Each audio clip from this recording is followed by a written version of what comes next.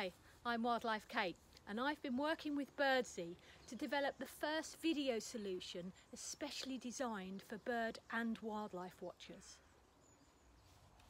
As much as I'd like to, I don't have time to watch my feeders and feeding stations 24 hours a day, but I still want to know what visits. Birdsy can tell me exactly that. I've got loads of wildlife cameras set up in my garden, and I spend hours and hours looking through the footage to find the clip I want. Birdsy has developed a specific AI monitoring system, which means it only videos when it sees and recognises that a bird or wildlife is present, and that saves me hours and hours. One of my favourite Birdsy setups is this little water hole that I made out of a tyre. The Birdsy camera monitors the water hole and tells me exactly who's been visiting and what they've been up to.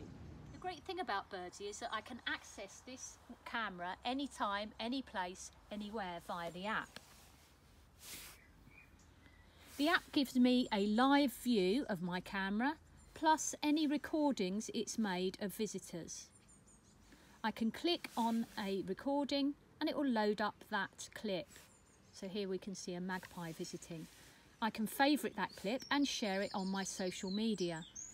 I can also access all the birds that have visited this little water hole. So I can see I've got 62 videos of magpies, and these show me all the clips I've had of magpies visiting my feeding stations.